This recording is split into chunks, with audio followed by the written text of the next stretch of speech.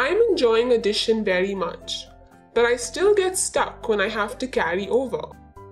Can you help me understand? Sure. When the sum is greater or equal to 10, the extra digit is taken to the left column. This is called carryover. Let's try it out. 8,666 plus 1,118.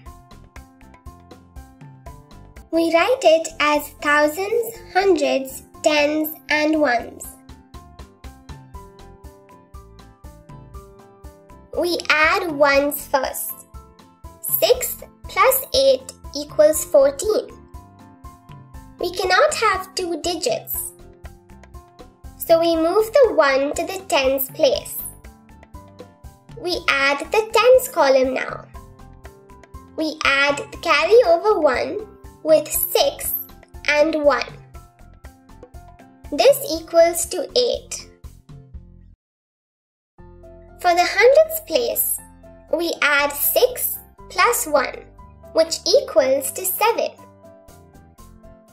For the thousands place, we add 8 plus 1, which is equal to 9. The answer is 9,784. So 8,666 plus 1,118 is equal to 9,784. Much better!